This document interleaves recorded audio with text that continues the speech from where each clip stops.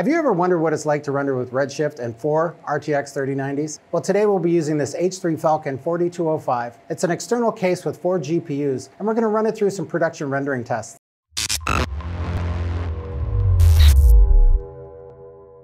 Hi everyone, I'm Mike from the Media Man Studio Review, and on our channel we like to bridge that gap between the creative content and the technical requirement. And if you've been watching my channel, you know I've done a lot of videos on GPU rendering and GPU benchmarking. But what I haven't done is any production rendering and testing and stressing out the equipment to see what it's like in a real production environment. So I thought we would run the H3 Falcon 4205 with the 4 GPUs, RTX 3090s, through some really tough rendering environments and see how much time gets saved compared from 1 GPU to 4 GPUs. So back in 2018, Disney Animation released a dataset of one of the scenes from the film Moana. And I thought that this would be a great way to stress out and test out these 4 GPUs. So before we start, I'd like to thank Darby Edelin. He's an individual that took this Walt Disney Animation Studios dataset and converted it over to Cinema 4D. I'd also like to thank the people over at Maxon, as they have given me 5 licenses of Redshift renderer so that I can use them on this H3 platform's Falcon 4205. I'll leave links to the Redshift forum where I found this original download link from Darby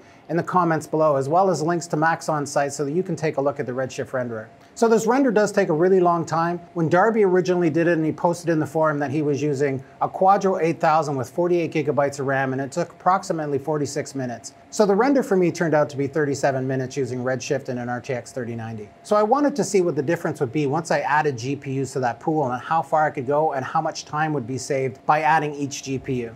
So I rendered this out with 1 GPU all the way up to 4 GPUs. No matter how many GPUs I used, the render was identical every single time. The only difference was that I was saving time by adding more GPUs or adding GPUs to the render pool. So let's take a look at some charts to see what the difference in time is every time I added a GPU to the render pool.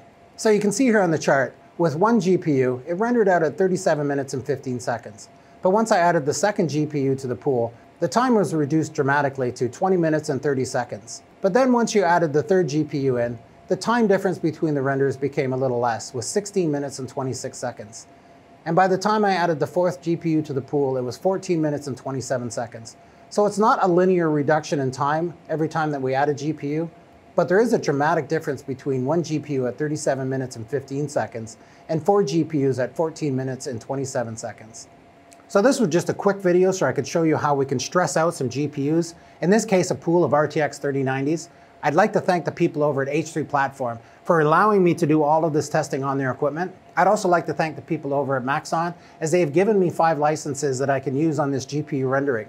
Don't forget to subscribe to the channel, hit that like button, hit notifications so you can be notified when I release new videos. Visit the Discord chat server so we can build a community. It'll be in the link in the section below. I really enjoyed doing this video for you, and I'll see you in the next one.